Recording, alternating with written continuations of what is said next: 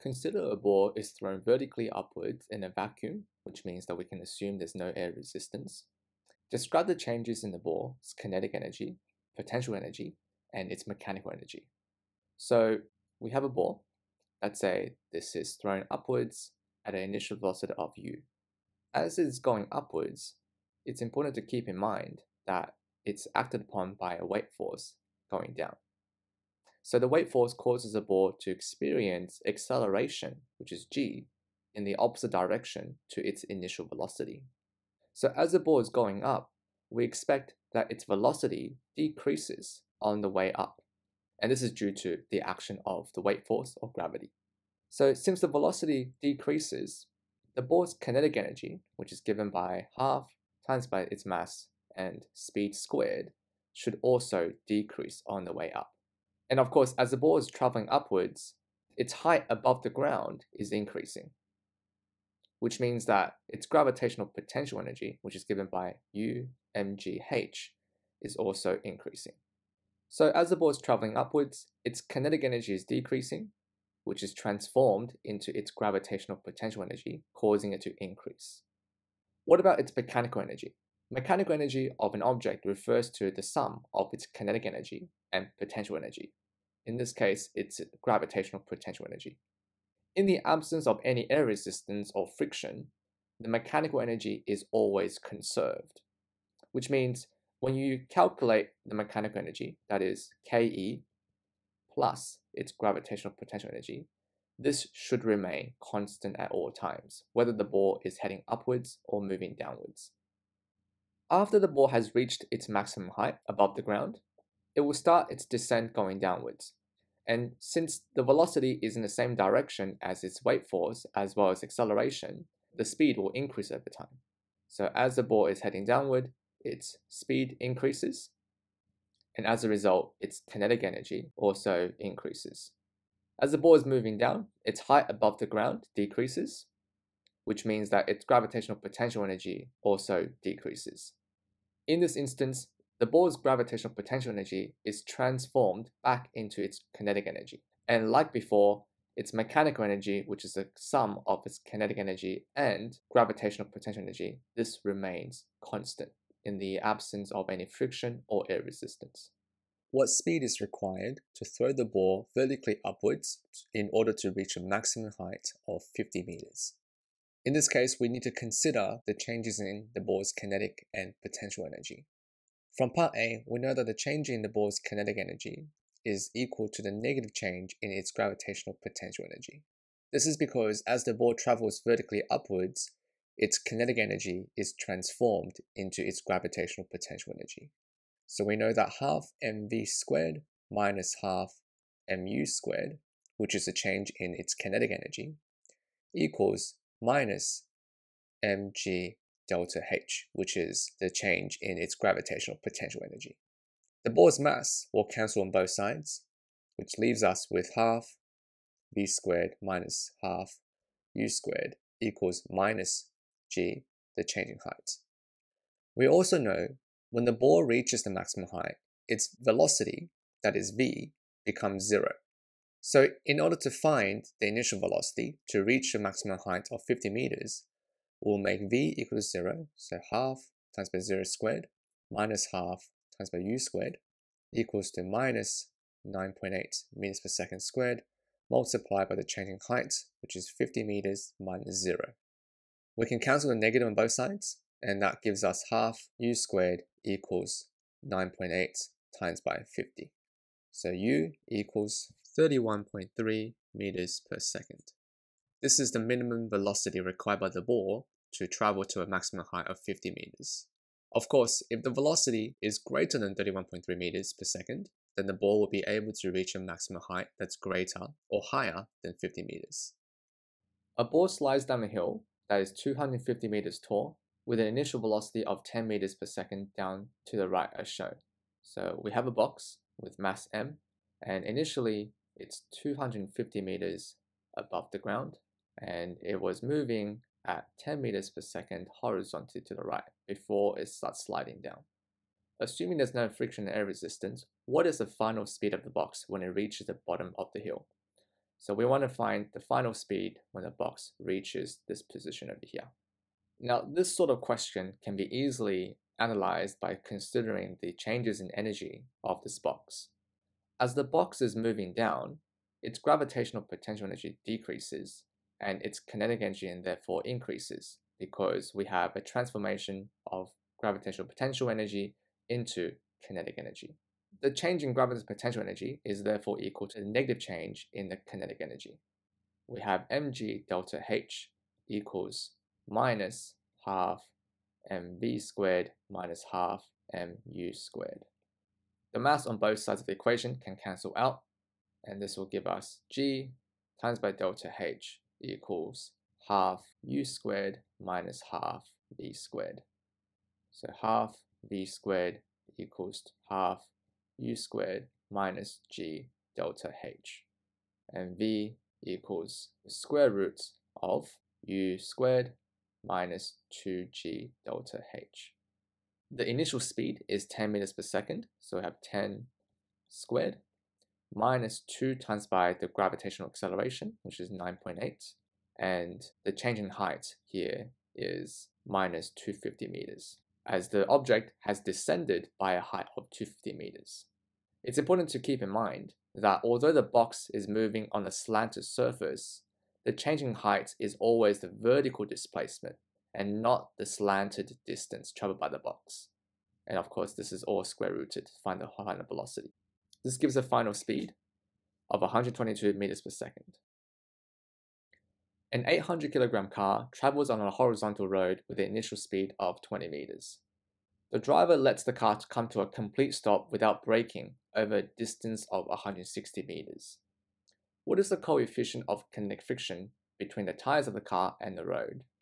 So we have a horizontal surface and we have a car that weighs 800 kilograms and it has an initial velocity of 20 meters per second, and let's say it's towards the right.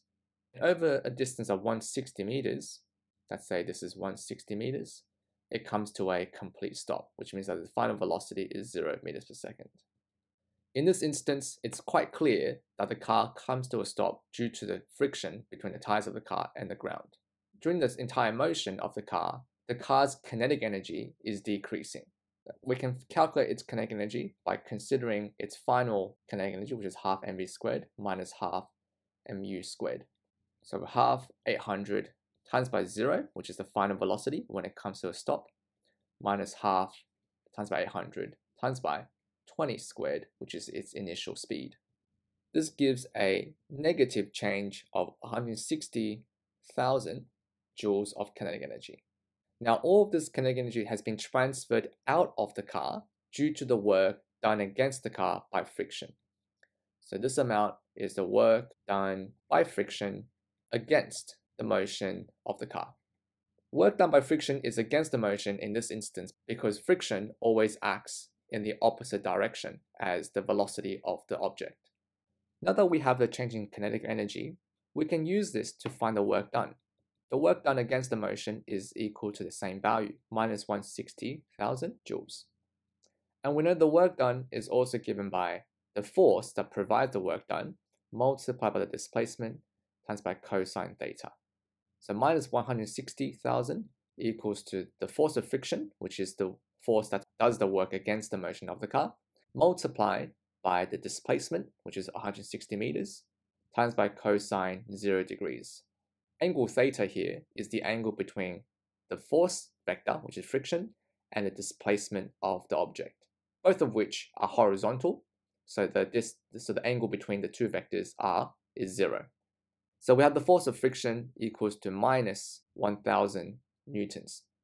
We also know that the force of friction is given by the coefficient of friction multiplied by the normal force. Now in this instance, the normal force on the car is upwards, and it balances the car's downward weight force because the car travels horizontally and has no acceleration in the vertical axis. So the net force in the vertical axis should be 0. So the force of friction is also given by the coefficient of friction multiplied by the weight force, mg. So the coefficient of friction is equal to minus 1000 newtons divided by the mass of the car, 800 kilos, times by negative 9.8, which is the gravitational acceleration. This gives a value of 0.13. A trolley rolls down a frictionless track with an initial speed of 10 meters per second at point A, which is 20 meters above the ground. So let's say we have a track, and initially we have a trolley. Let's call this point A. And point A is 20 meters above the ground. The initial speed of the trolley at A is 10 meters per second. The trolley then reaches the lowest point at B. So let's say this point here is B, and when the trolley gets to here, it has some sort of velocity, which we don't know what it is at the moment. Then the trolley travels upwards to a different height, and let's call this C. And the speed of the trolley at point C is 8 meters per second. The first question is, what is the speed of the trolley at B? In questions where it involves the change in a mass's vertical displacement, we have to start thinking about gravitational potential energy and how this relates to the object's kinetic energy. As the trolley moves down by 20 meters, its gravitational potential energy should decrease, and therefore its kinetic energy should increase because its potential energy is transformed into its kinetic energy such that its mechanical energy stays constant. So we can say that the change in gravitational potential energy equals to the negative change in its kinetic energy. So 𝑚𝑔Δℎ is equal to negative of half mv squared minus half mu squared. The mass of the trolley cancels on both sides, so we'll just get gΔℎ equals to minus half v squared plus half u squared. So v squared equals u squared minus 2gΔℎ, and therefore v equals to the initial velocity of the trolley, which is 10 squared, minus 2 times by 9.8, and the change in height here is minus 20 meters. And this is all square roots to find the value of v. This gives a final speed of 22.2 meters per second at point B.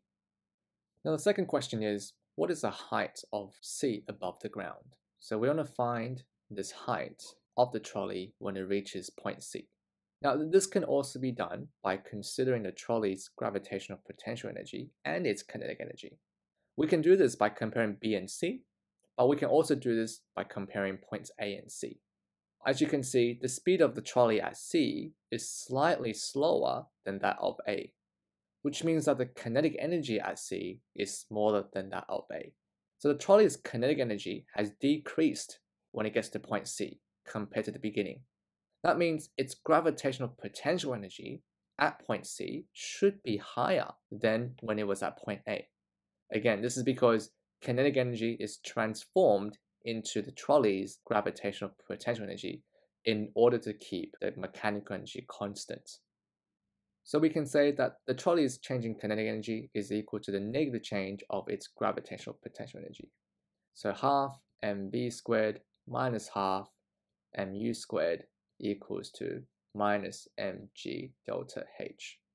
Mass will cancel out on both sides, and we have half 8 squared, where 8 is the final speed of the trolley at point C, minus half 10 squared, where 10 meters per second is the initial speed at point A, equals to minus 9.8 meters per second squared, and the change in height here is what we want to find. So the change in height equals 1.84 meters. Now, here it's very important to be aware that this change in height does not refer to the height of C above the ground. This change in height is actually between C and point A. It's the vertical distance between the 2 points. Because when we found this change in height, we considered the changes in energy between point A and C, not between point C and the ground. This means that the change in height of 1.84 meters refers to the fact that point C is 1.84 meters above point A. So we consider the height of point C is 1.84 meters plus 20 meters, which is the height of A above the ground. This gives a value of 21.84 meters above the ground. A 500 kilogram car moves to the right at 30 meters per second. collides with another 800 kilogram car moving to the left at 20 meters. So let's say you have horizontal ground and we have two cars. The first one weighs 500 kilograms and it's moving to the right at 30 meters per second. And the second car weighs 800 kilograms and it's moving to the left with a speed of 20 meters per second. Now, after the collision, the 500 kilogram car ends up moving to the left at 2 meters per second, while the 800 kilogram car comes to a complete stop. How much heat and sound energy are produced during this collision? This is an energy conservation question because we can first identify the kinetic energy of the cars in the beginning. The kinetic energy of the first car is half times by its mass of 500 kilograms times by its speed of 30 meters per second squared. And the kinetic energy of the second car is also half times by its mass of 800 kilograms times by its initial speed of 20 meters per second squared. This gives a total energy of 3.85 times 10 to the power 5 joules. Now, by the law of conservation of energy, we expect the total energy after the collision to be equal to the same number. Let's look at the kinetic energy after the collision. Let's call this KE final. This is equal to half times by the mass of the 500 kilogram car times by 500 times by its new speed, which is 2 meters per second squared. And now 800 kilogram car. And because the 800 kilogram car comes to a complete stop, its speed is now 0. So this is equal to 1000 joules. As you can see, the final kinetic energy is far smaller than the initial kinetic energy. Where has this huge difference gone? This change in kinetic energy has been transformed into other forms, such as heat and sound, which will be commonly observed when two cars collide with such a big velocity. So the energy in the form of heat and sound should be equal to the difference between the initial kinetic energy and the final energy of the system, which gives a value of 3.84 times 10 to the power 5 joules. In this example, we have demonstrated that the total energy of the system is always conserved. And in this collision, majority of the kinetic energy of the two cars have been transformed into heat, which is thermal energy, and sound, which is acoustic energy.